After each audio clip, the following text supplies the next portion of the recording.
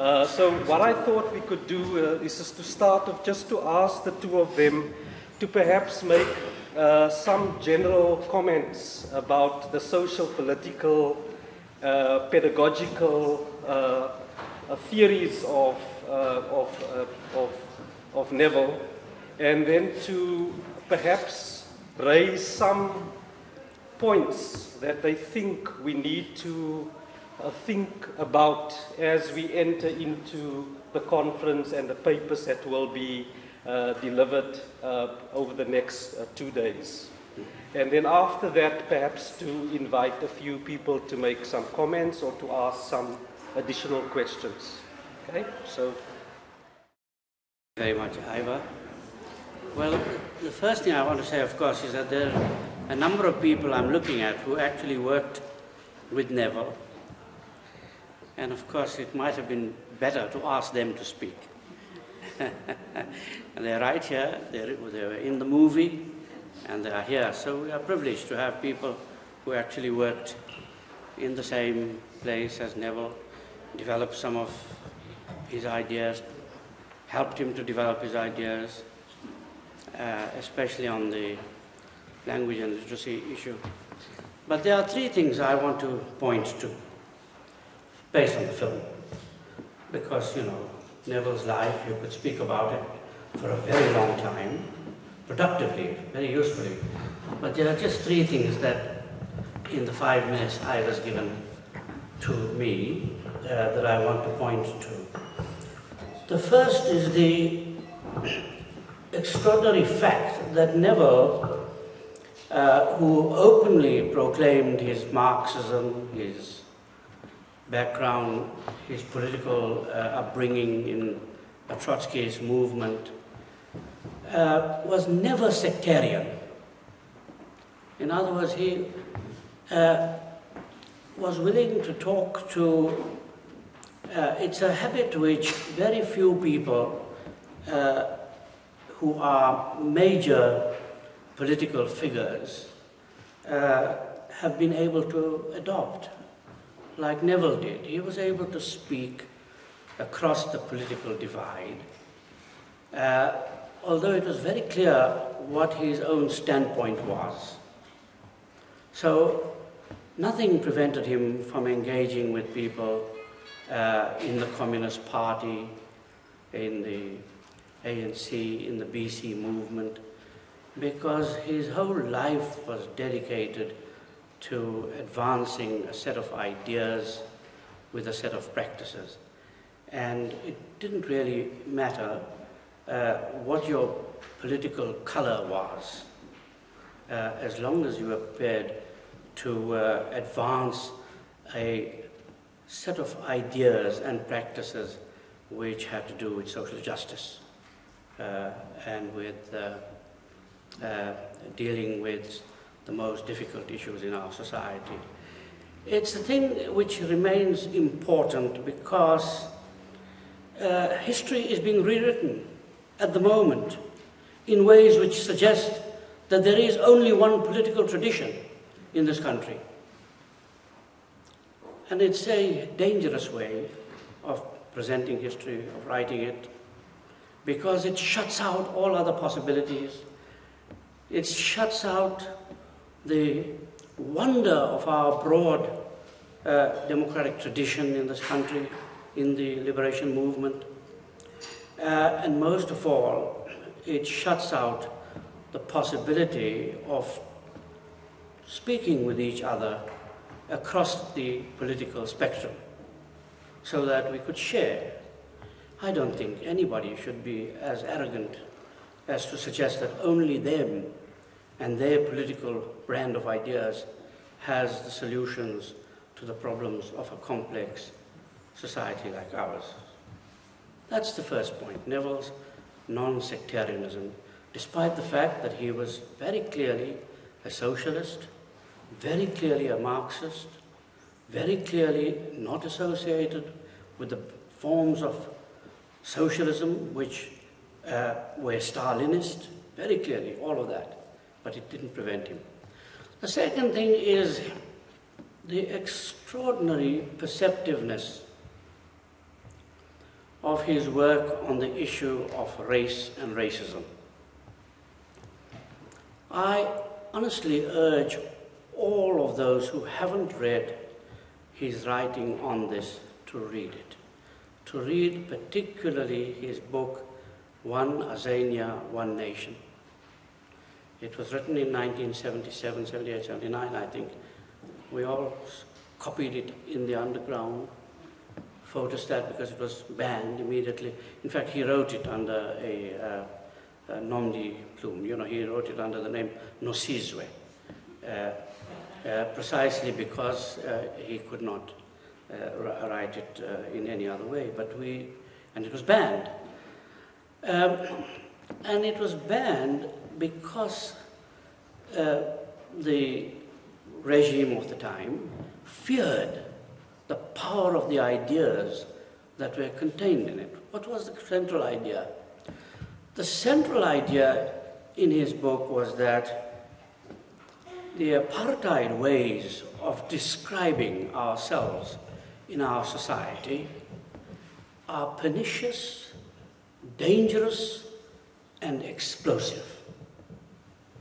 That at the end of the day, if we continued to name ourselves in the racist categories, which we had imbibed, which all of us had imbibed historically, we ourselves were guilty of it, but if we continued to describe ourselves in that way, we are heading, and I've heard Neville say this more than once, we are heading for a genocide. And he uses Rwanda as an example. Now this is very often confused with the idea, it's confused with the problem of trying to affirm that part of our society which has been historically exploited and oppressed. But there is profound confusion between continuing to use the categories of apartheid and this important issue of social justice. Whether you have to continue to use the racial categories of apartheid to achieve social justice, it's very clear from Neville's thinking that you don't have to do that. You don't have to use the master's tools to try and break down the master's house, that somebody else said. There are many ways of thinking about social justice issues substantively, in the real way, not in these false ways in which it is now being used precisely to enrich a new elite and to create the kind of new social classes which the particular use of race and racist labels permits.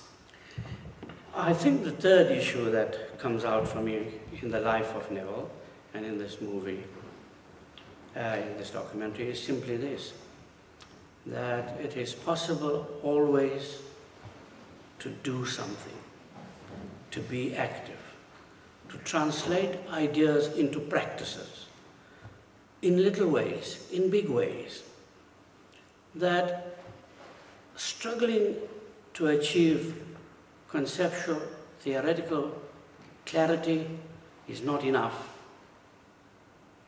You have to go beyond that. You have to go beyond these academic exercises. They are very important, clarifying in your mind, through your practice, exactly what it is, but you have to translate that into some or other form of action. And there are many ways of being active, because it's obvious that today many of us have become so dispirited by what has happened, is that we have been almost paralyzed, almost. But it's not true that we are really paralyzed. You simply have to rethink about what we have done in our history. The great many actions, the bravery, the courage, the ability to mobilize, the ability to take ideas into communities, with communities, assist in clarifying our ideas through action. And this is what, in relation particularly in the last so many years of Neville's life, he used the issue of language and education precisely for the purposes of engaging in the realm of ideas through the process of action. So for him, reflection and action were inseparable. Theory and practice were not separate things. They had to be done simultaneously. The one built the other. And that for me is a profound lesson. And when the documentary started, which is my last point, he said, if you have no vision, you are in danger of perishing. This is an extremely important idea. There's an adjunct to that, is if you don't have a vision, you will invariably be carrying out somebody else's vision. Because there are very strong forces in our society which are intent and demand that theirs is the only way. And as you can see, as you could see towards the end of the documentary, global corporate capitalism and its extraordinary power to shape the vision of the whole of society, the whole world, that's what it's doing even now. While we sit in little groups, it's doing that in every aspect of our lives.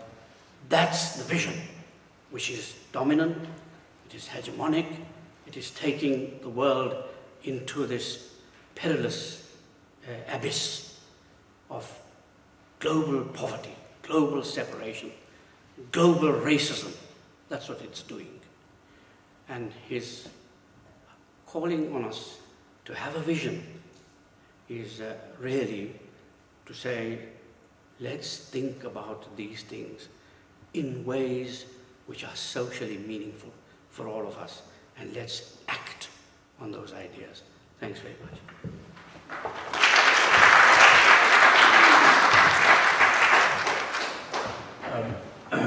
I'm going to start by telling a little story, in fact, because it's always good to. Neville, in the 80s, you should tell me about the conversations he had with Madiba when he was on Robben Island, and particularly on the national question, and how eventually they both decided that this wasn't, a debate that was going to end, and so they agreed to disagree. And what Neville would say was, Madiba would say, well, look, there are 4 nations. There's the African, the colored, the Indian, and the white. And many years later, I had the privilege of working for Madiba to help set up the Nelson Mandela Foundation. And in one of my earlier meetings with him, talking about staffing at the foundation, Madiba said to me, well, look, John, you must always make sure that on the staff we have the minorities. And so I thought back to what Neville had said about the national question and how, but the reason I mentioned the story, in fact, is how Neville considered it very important that we find other ways, in fact, a new language to begin talking about ourselves in this country. That the current discourse that we have available to us is failing us. And in fact, a couple of years ago, he threw the gauntlet down at UCT and said to them, why do we still have to have the requirements of describing our students as colored, white, Indian, and African? That as a university, are there other ways we can describe our students? And this is a very, very powerful idea. And I suspect that what Neville understood and why he took the position of encouraging and in fact of articulating very strongly the need for African languages to be used more powerfully in our daily lives, was that there was an inherent failure in English and Afrikaans. And so to break away out of that prison, one had to almost find another language that we could begin to use in ways that would get us out of this historical trap. And I know we had a number of discussions about this. And so it is, I think, at the heart of this issue that if we are going to be able to break out of this prison, then we have to find a new language that will give us the imagination to begin to talk about ourselves in different ways. Because for as long as we paint ourselves in these four categories, in fact, we will limit our possibilities as a nation. The imagination of a new South Africa will not come about because we limit that possibility. The other point that came through, in fact, in the documentary, Neville's constant referring back to education.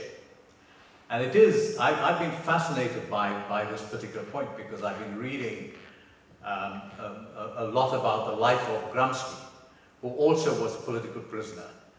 And in prison, he spent a lot of time thinking about education, both the education of children and the education of adults.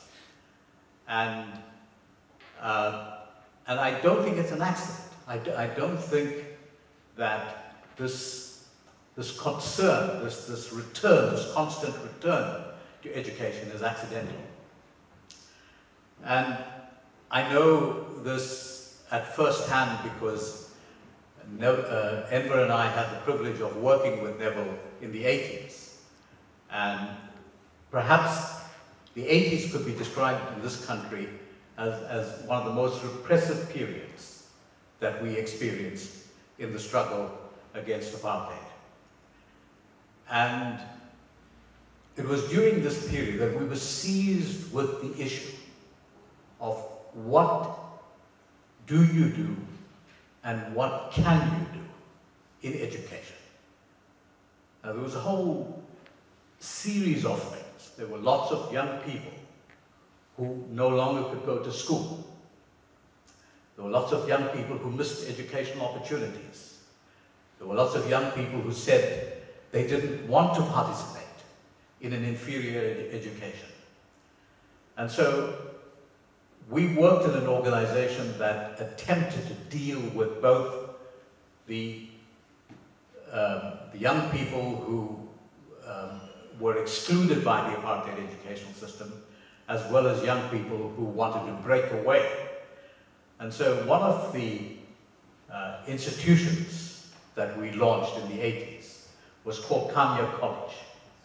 And Kanya College essentially gave young students the opportunity to get into university. And for a whole range of reasons, they didn't meet the required point system that universities needed in those days. And so they spent 1 year at Kanya College.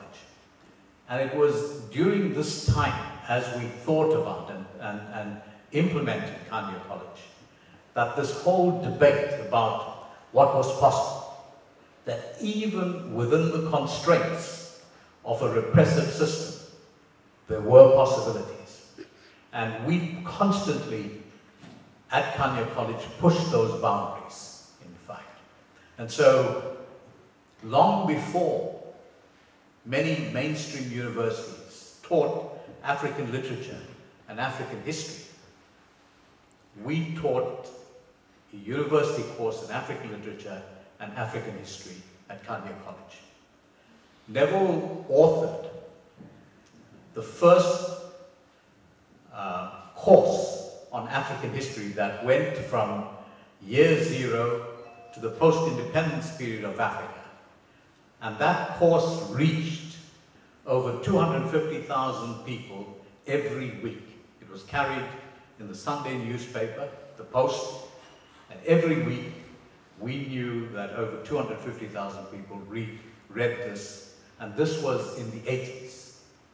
So the point that I'm getting at here, in fact, is that... Didn't prevent them from banning every... Well, that's the thing. You know, when they eventually realized what was going on, then they banned the newspaper. But the point that I'm getting at here is the notion, in fact, that we don't have to be paralyzed, that there are possibilities.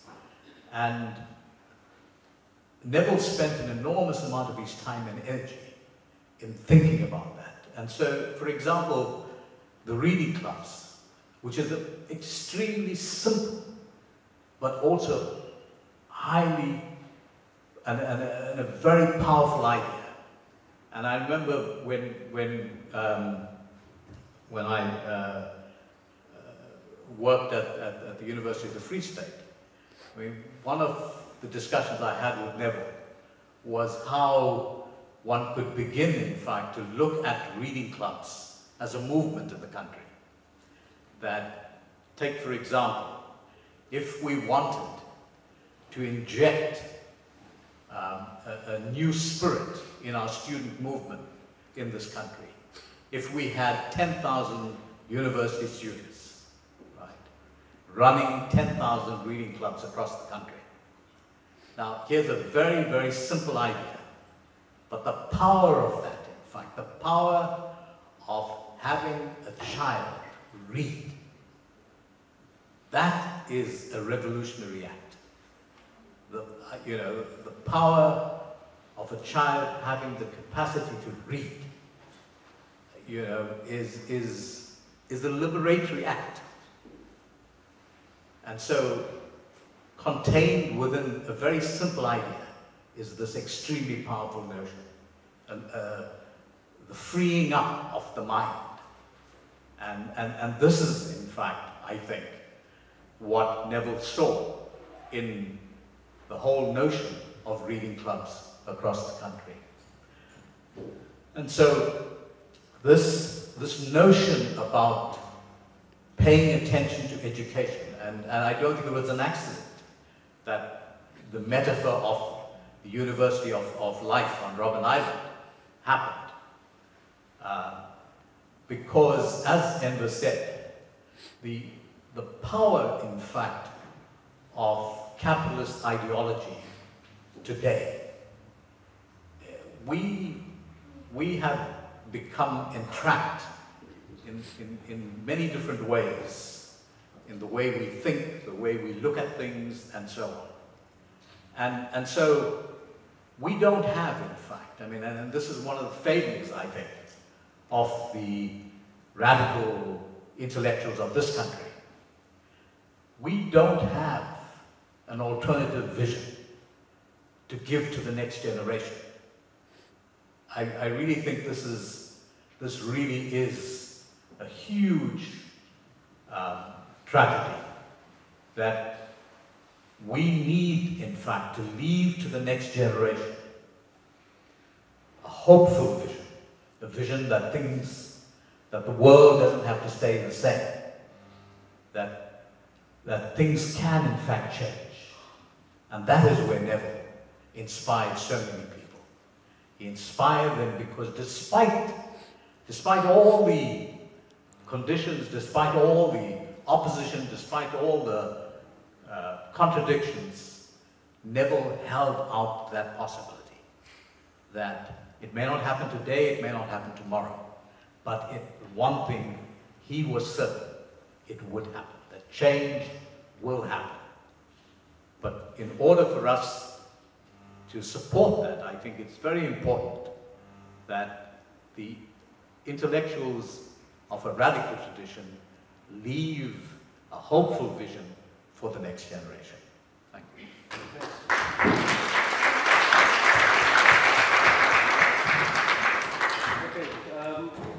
Sorry. Can I just say to people, there are people here who are actually involved in reading clubs. I think it's very important to recognize that. And so that those who are interested in this should speak with them. Can you please stand up, all of you who are involved in reading clubs, so we know who you are? Please, please, this is part of the work of, yeah, you see? So here they are. It's not as though we're talking of something in the abstract. There are people right here who are doing this. Thank you very much. Thanks.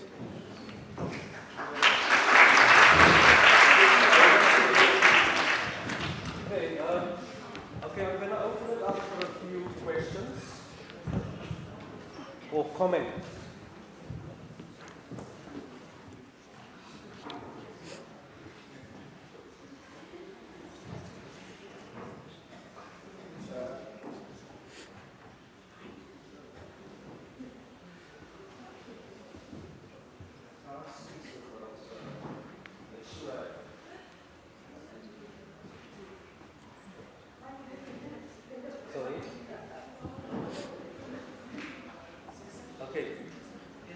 Okay, there's one question. I think that's will start.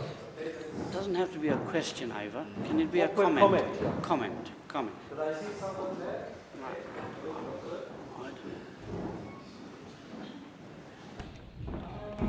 name is simple one.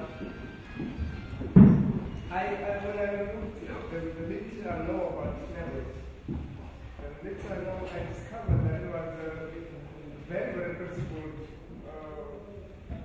individual person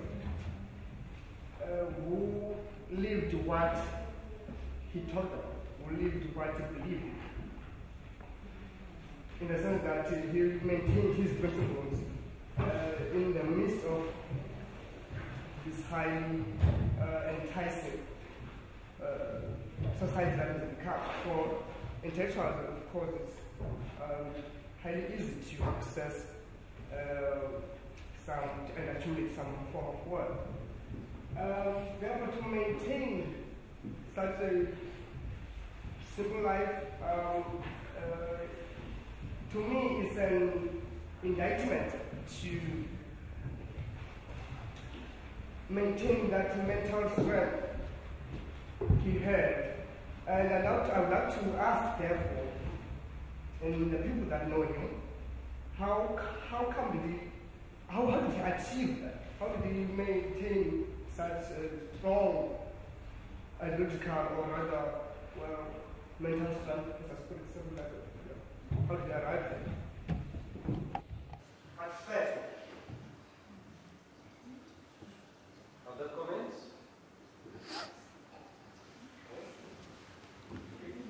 The thing that really struck me in the documentary was the fact that you are encouraged to learn somebody else's language simply because you respect and want to know the other person. And I think that that's much better than if you are going to be trying to force somebody to do it, but we do it because everything was, and the previous movie as well was about giving, and this is, I'm going to learn somebody else's language because I want to respect that person. And that for me was really powerful.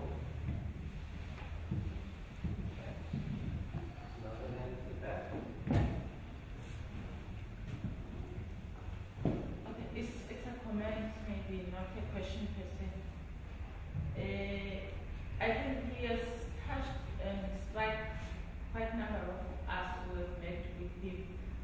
I first met with him when I was with that John Samuel, that no good end. This is the he's the one. So, and when I met with him, you will meet this person who listens to you, who gives you an ear, and he's not listening for the sake of listening, but he's listening in a manner that you want to articulate what you are saying, and you want to relive your experiences, and without empathizing with you that much, but then one thing that will come into your mind when you are sharing with him is that, hey, but that they were not supposed to be on this side, we're supposed to be on that side. And one thing for sure that I learned from him, that if you want to be the change that you want to see in the world, first, even yourself, there are things that you have to compromise in life. And Kasi committed what we call class suicide, because he made his own choices. And that's one thing that I've copied from him. And those are the things that will always stick with me. And that's why even when I was presenting this afternoon, when one of my colleagues says, "Are you available to come and work with me in the Free State?" And I said, "Free State should come to me." Because I felt there is no need for all of us here as young people to go and rush to better places, whereas where we grew up, we have never swept, and we still have to do quite a number of things that we have to do. We have to embark on popular education, we have to work with our teachers, we have to work with our learners, we have to instill a sense of pride in our own language, because our children, they struggle to read the instructions. I was doing teaching practice at intermediate phase, because we're going to move our program now to intermediate phase. And when the child is going to take that particular learner almost 20 minutes just to read the question and understand the question, what it means, then the moment she has to write, is not even sure what she's writing. And you get this attitude when you speak to the people that you are in the education fraternity, and they're supposed to have a clue of how to change the status quo. And they say, there's no way that our children can learn in their mother tongue. Why are you doing this to children, and what type of society are going to grow up and become? They're supposed to learn English. English is the language of discourse. Yes, it's the language of discourse.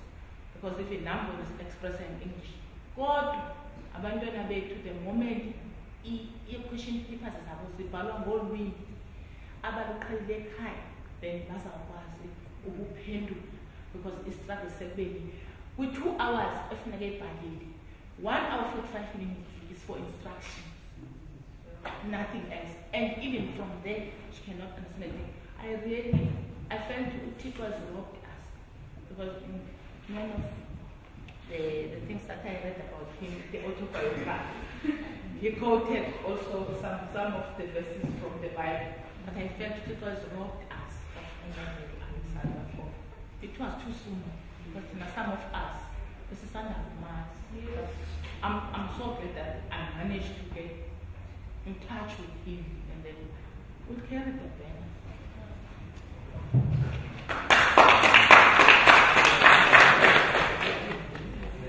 Yeah, thanks. You know, in watching the documentary of Neville, honestly, I strongly believe in some of the ideas with regard to the issue of language, primarily.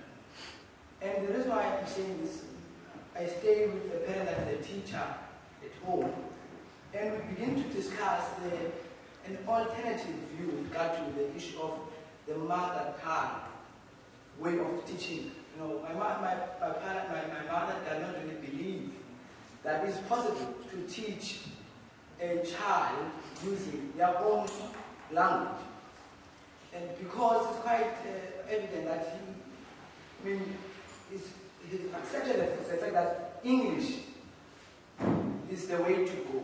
English is a dominant language, and it's difficult to change it. And because, for instance, if you take a child and begin, because really, if you can ask the majority of us, we are struggling, right? When I was in the university, you struggle to understand, firstly, the English language, the question. You need to first read it, and then you need to try to translate the question into your own language, right? That's the first problem.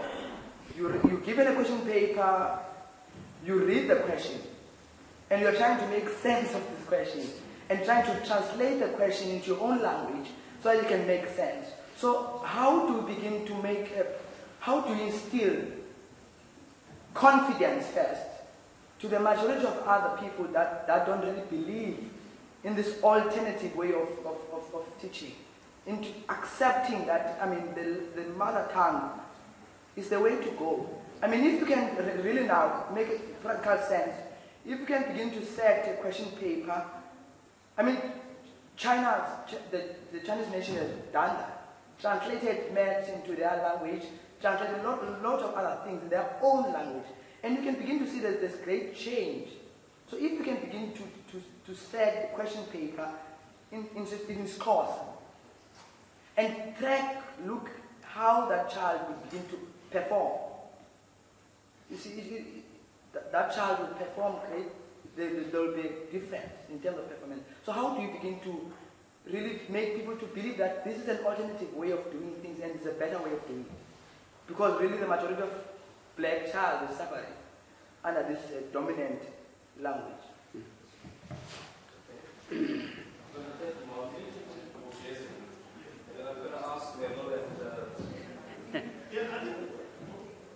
One of the issues that Neville raised is the question of identities, right? And I think that's a question that we need to really grapple with. In a context where, these days, I was listening to a radio yesterday. There was this guy from KZN, talking about Indians that, they never participated in the struggle, and they are planning some march against the so-called Indians, right? And then that worries me, right? Because firstly, I mean, those identities don't make sense, because these are human beings, they contributed to the struggle, but also even among the so-called Africans, there were those who struggled, and also there were collaborators, from the Afghanistan.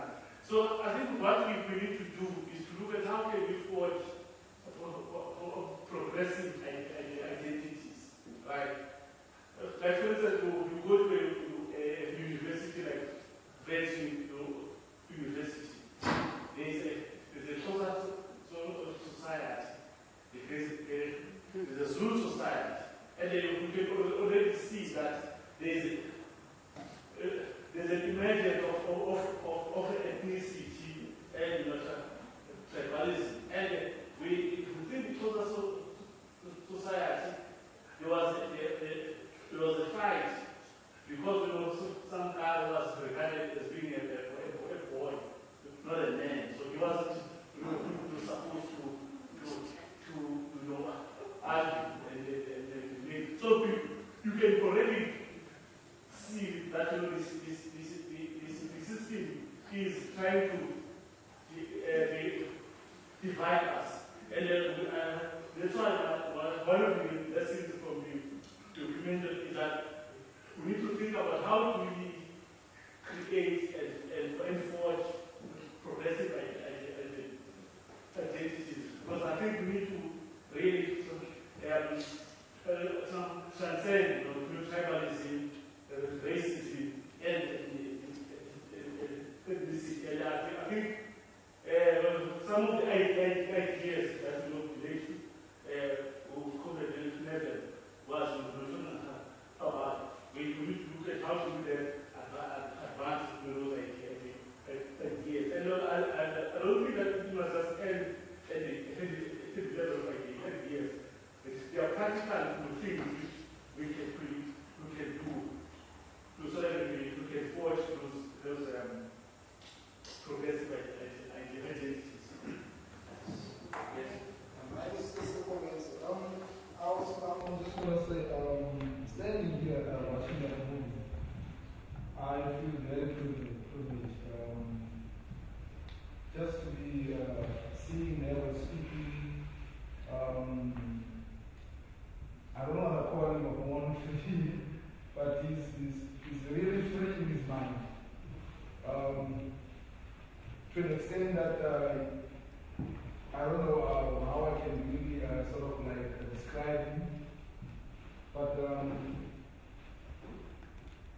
is so much free that one would want to sit with him and maybe perhaps maybe rub off some of what he's got.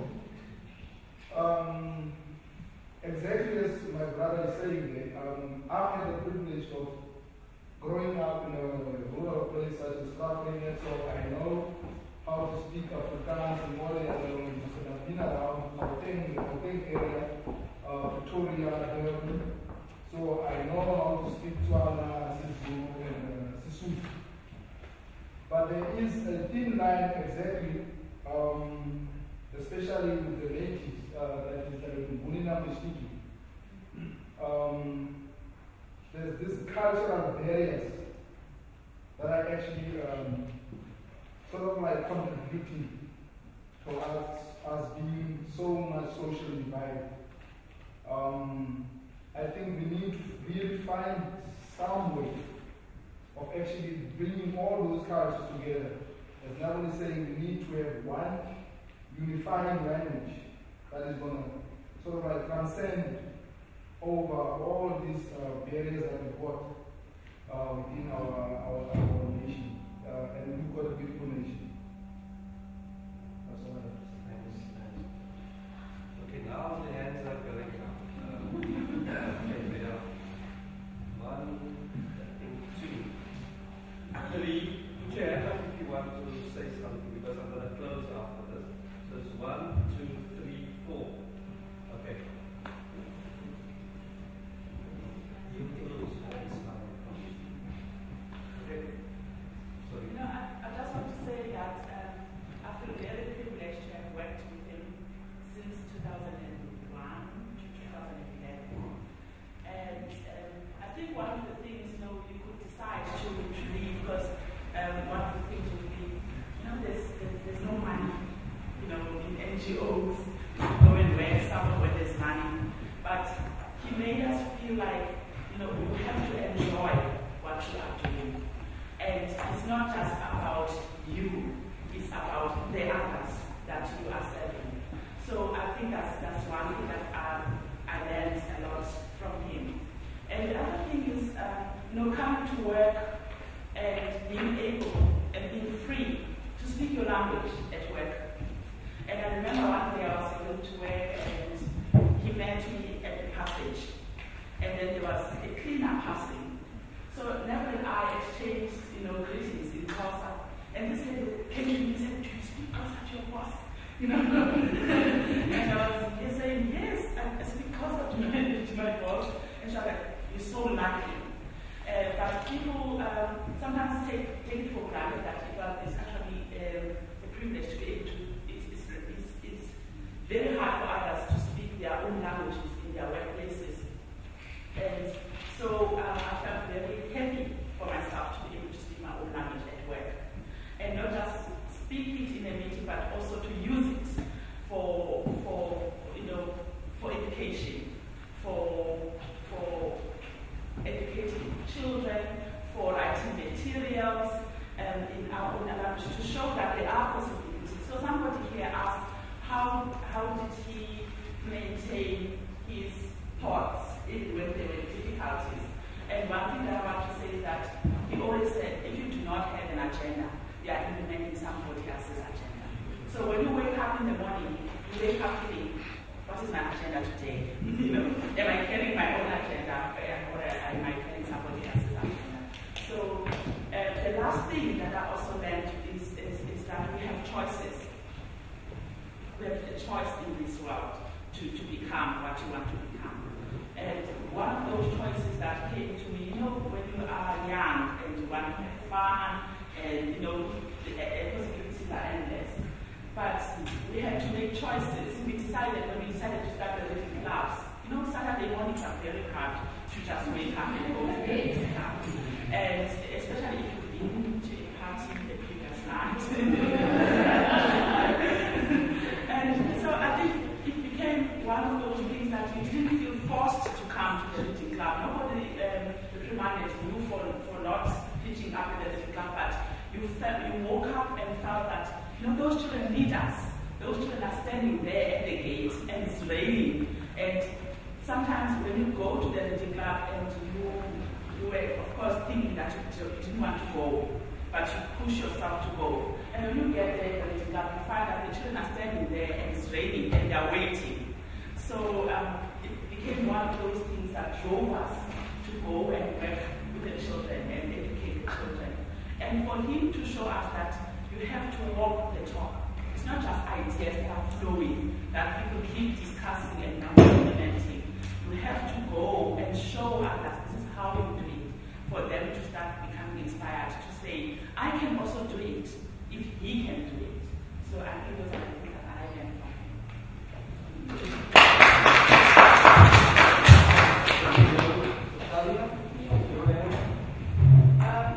I was just, not everyone from NMU caught much of the first movie.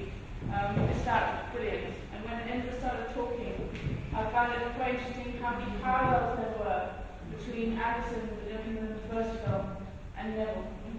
And when Enza started talking about the non-partisan aspect of Neville's stance, Addison's own neutrality in the conflict in his community struck me as so important. They both had a neutrality, they weren't silent, and they were by no means paralyzed either. So I think that was something that was very nice to see the links. And the other aspect that keeps cropping up, it seems, in our best leaders are those who serve. And they serve their communities and those in need. Thanks. There was another hand behind Talia. Okay, thanks a lot. I really never met Neville, but also I never heard him about him anyway. But fortunately last year I really got interacted with him through kind of programs. And also with the big of the biography, I had a look at what happened in Cape Town and all of that.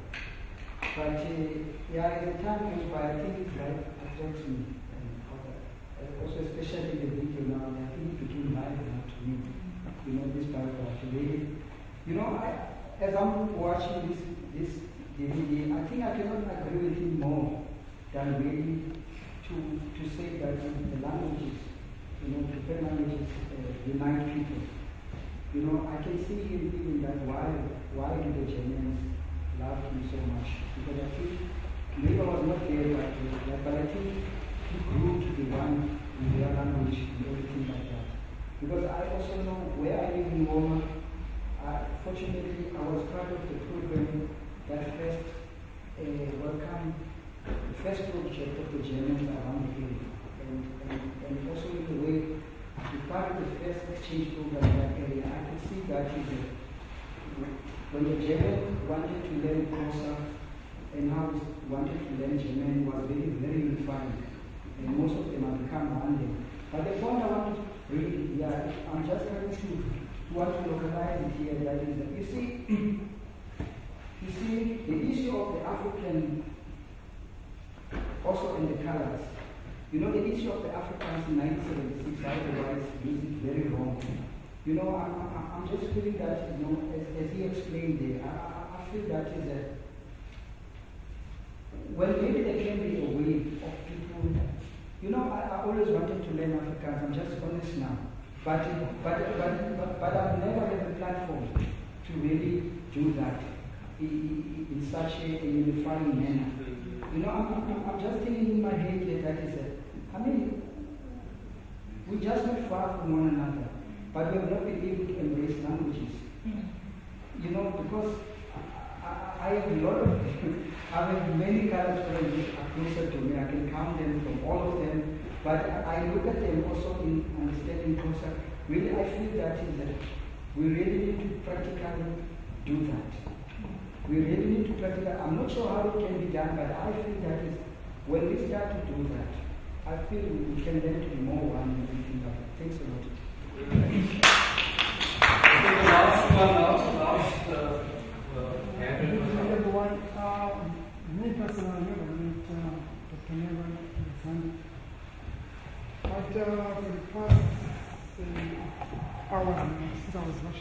TV. I learned a lot. I've got 2 points to make. One, conference of this nature is very rare for us. So I would like to say thank you first to NLU to give us the platform. Because really we need such platforms so that we can there's a lot of contradictions, especially in this country, especially for the past 5 years. Although, you see, a lot of people want to say something, but there's that fear, you understand?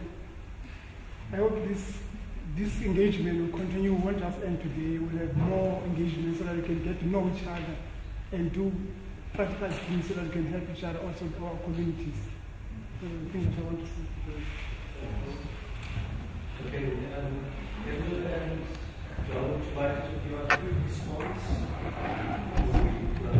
Two questions. One was how, the one was from Anele.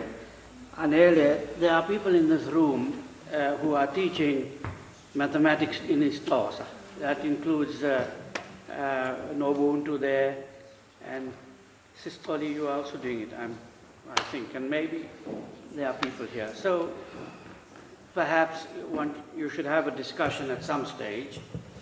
And really what they are also doing is trying to help teachers to understand how to do that.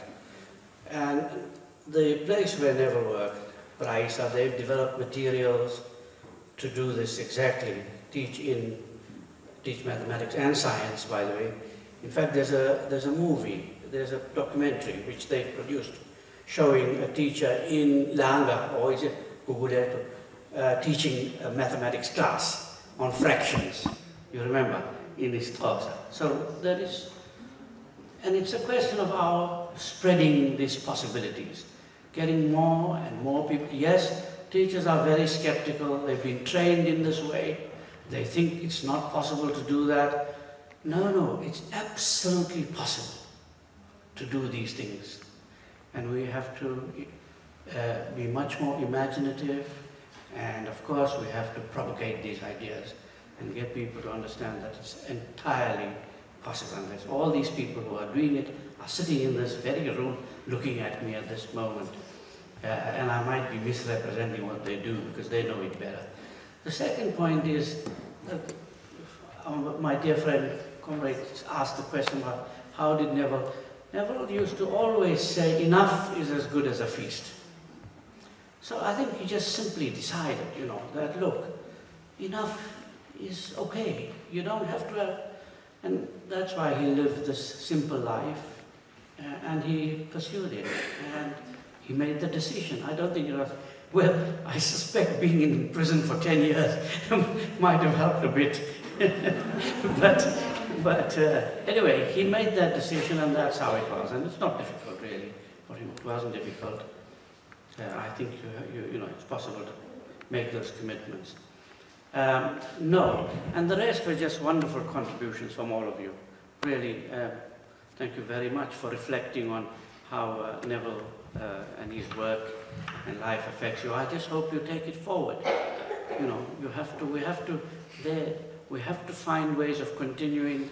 In fact, at the end of the conference, John was going to talk about that, about how we intend continuing to take forward some of these issues in practical ways. We'll do that. We'll talk about that.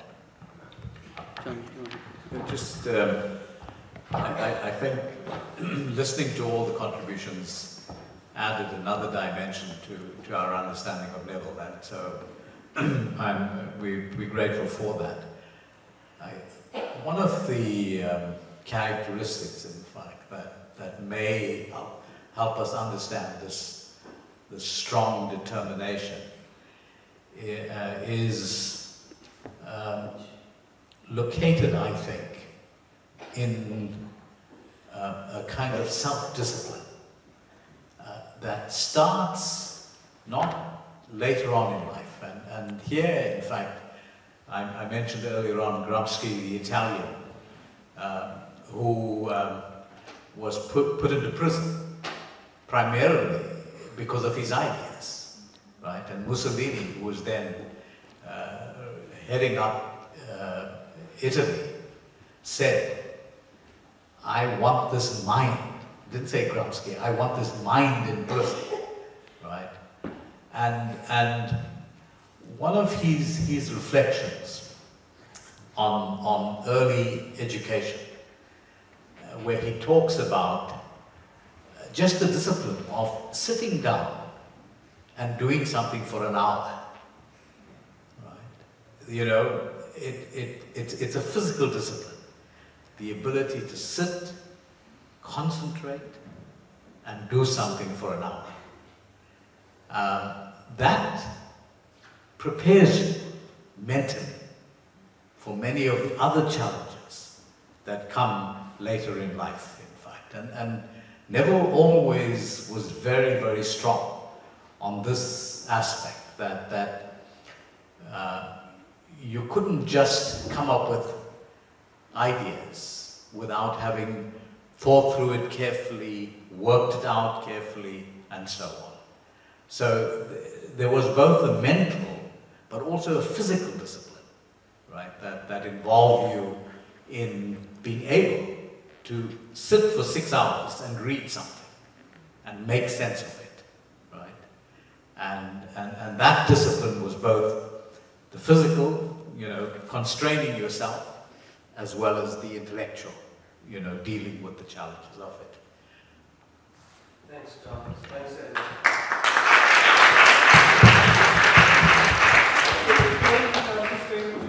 I can't let Salim off the hook, so I'm going to ask Salim to close and say, and Salim a few words, eh?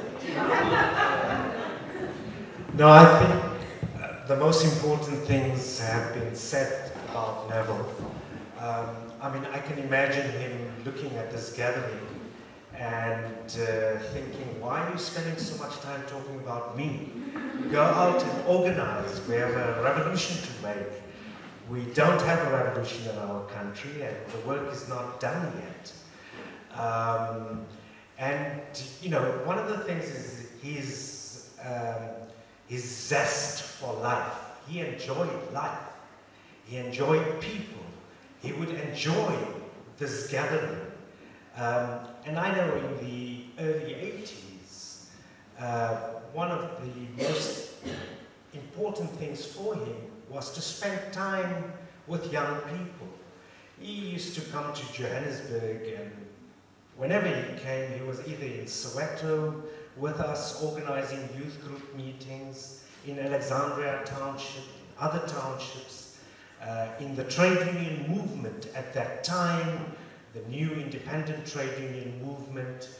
That was very important. So his enjoyment of people, of life, was key for Neville.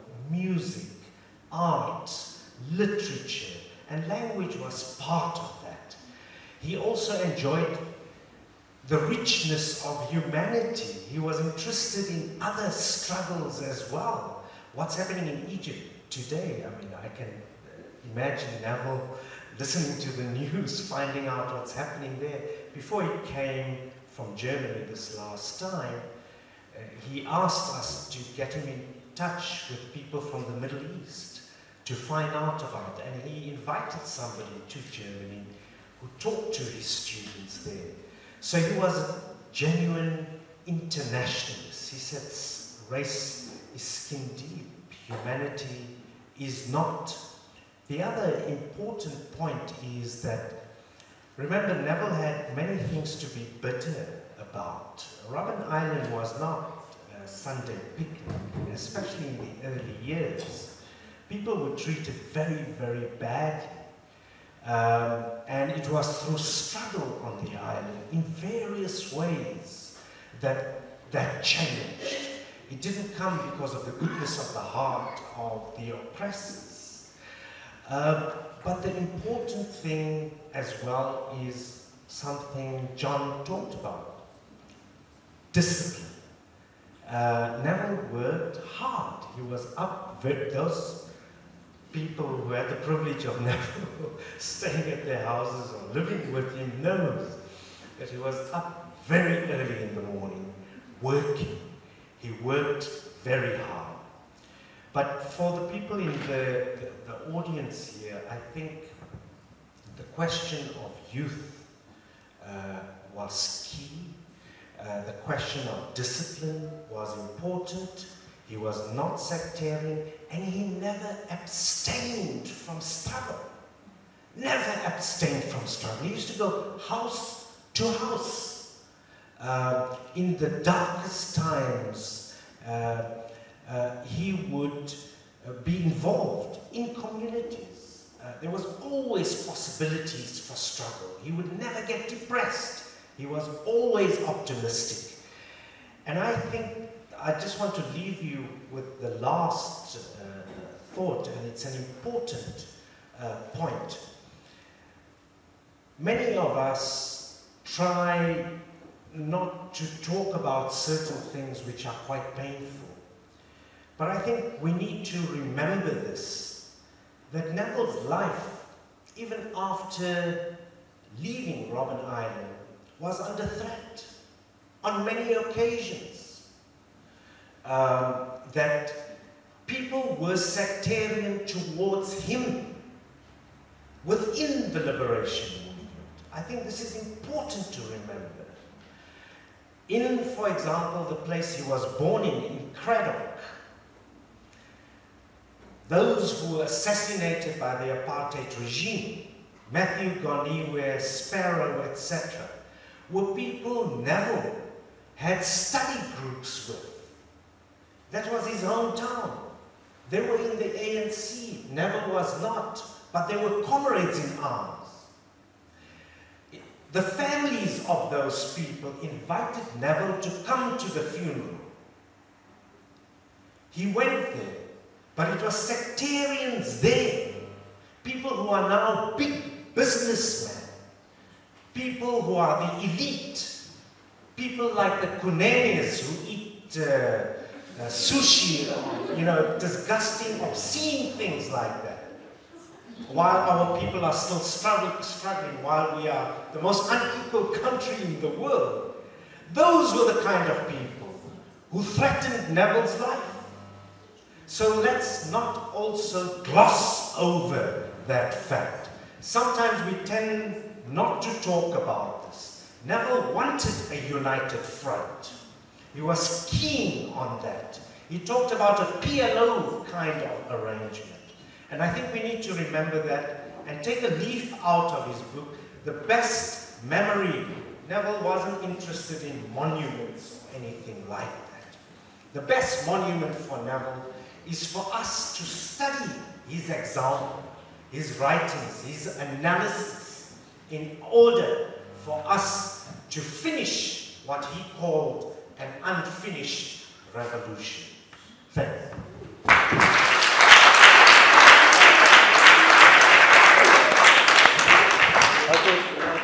Okay, on that note, I'm going to close. But just for those school people who are asking, who said that they never read, they haven't read any of Neville's work. If you come, NMU, please come to Subset, to the Missionville campus, and we will make available some of the literature that we have. We have a collection of his work available, and I think we can.